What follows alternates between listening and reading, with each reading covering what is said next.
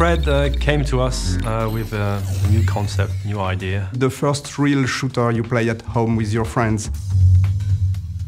We decided to set up a team, and as of today, we've got 15 people working on the concept. We have industrial designers, we have electronicians, we have firmware programmers.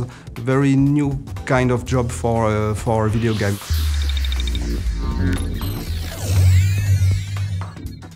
It works with 3 accessories: a UB Connect, which is a radio frequency emitter receiver display.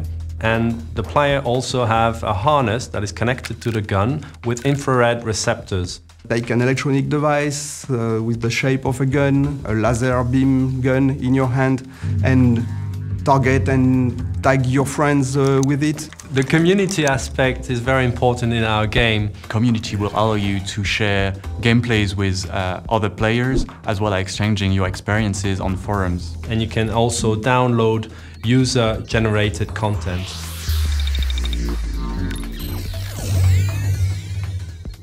What is different in this game is the PC as a game master, managing the gameplays and creating rhythm, as well as the RFID tagging system. You are the player, you really move, you really gather munitions, you really pick up medikits and different goals. So it really gives the ability and the sensation for the player that is reloading his gun.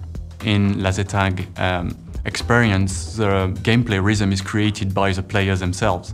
Here we got the UB Connect and the PC managing the rhythm of the gameplay, which had a lot of rhythm and stress. The computer is here to be the game master. It gives you the rules, it challenges you, it explains you the scenario. Most of the time you got the deathmatch and the team deathmatch.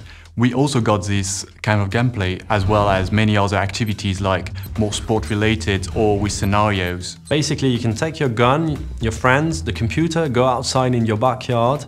You can play up to 8 friends, 4 against 4 is the very good configuration. And then 1, 2, 3, go. Just play.